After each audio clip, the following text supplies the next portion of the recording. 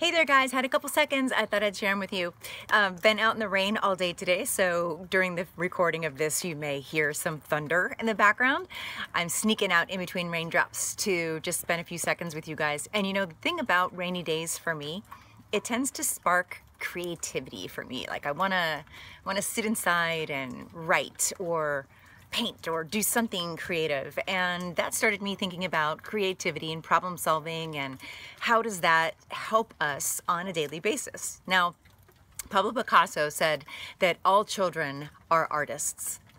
It's just difficult to hold on to that when we grow up. What it's all about for me to be creative is to act like you can't fail, because creativity, if you're drawing something, if you're painting something, it's going to be your interpretation, so it can't be wrong. And I think when you accept your creativity all in, you go all in with whatever it is that you're creating, I think you can tap into that sense of what is possible. And a lot of times if we get out of creativity and we just start thinking logically, we get stuck. We get stuck in the cognitive part of our brain. So maybe it's a rainy day for you, but what sparks your creativity? You know, I looked up some of the suggestions and I found a bunch of different articles. There's something I thought were kind of funny. Some people say that they get creative ideas in the shower. That sort of makes sense because a lot of people believe that creative ideas come when you're doing something that is mundane. So I guess that would be being in the shower. You don't have to think a lot about that, I would assume.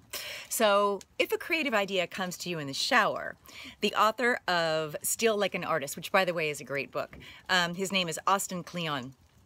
He said that if he gets his ideas in the shower, he makes sure that he keeps a dry erase marker so that as soon as he gets out of the shower, he can write it on the mirror. There's an idea. Another one which I thought was interesting is aromas. The sense of smell can spark your creativity. Specifically, rosemary, vanilla, and cinnamon. Another suggestion is to turn off the television. Well, even though I made my living into the television, I have to say that's probably a good idea. So why don't you share with me what sparks your creativity? Are you easily tapped into it? I mean, can you easily just get into something? Do you knit? Do you draw? What is it that you do? Do you do improv? Which, by the way, is a great way to investigate your creativity and expand your mind a little bit.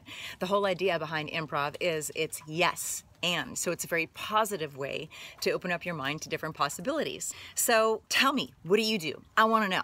And maybe we can all tap into some creativity this week. Bye.